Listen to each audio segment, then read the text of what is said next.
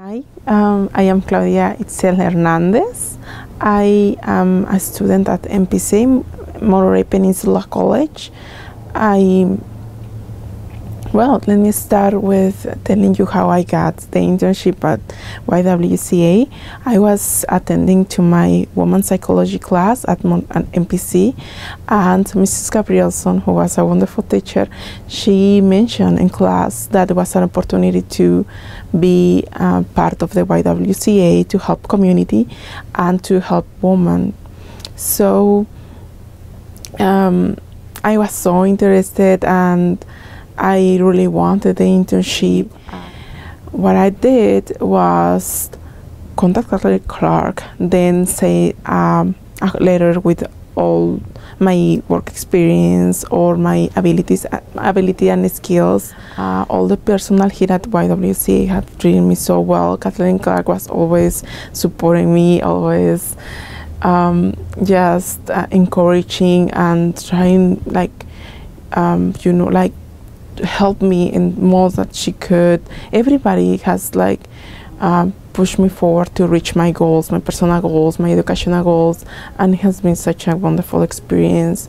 I would encourage everybody to go ahead and take a step forward to what do you want to do. Really look for internships. Go ahead and get some professional help. Being in the YWCA, it helped me to make some career decisions. I wanted to be an engineer, an industrial engineer. And when I started the internship at YWCA, I decided that no, I really want to help the community. I really want to be involved with people. I found that I really want to be part of changing and improving this world. I love people. I love to help others.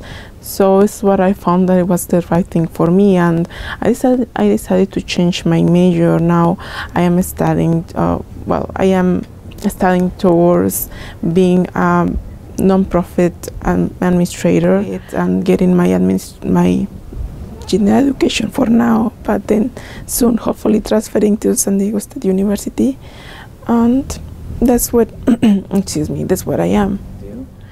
And I develop a curriculum on self-esteem, because I think self-esteem is a big issue for youth right now, especially for girls.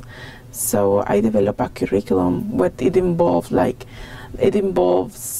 low self-esteem, high self-esteem, and how to identify a healthy self-esteem level, how to maintain it. So I presented to them, and at the end we did an activity. I was collecting all the characteristics, and that's what I would like to say. Yeah.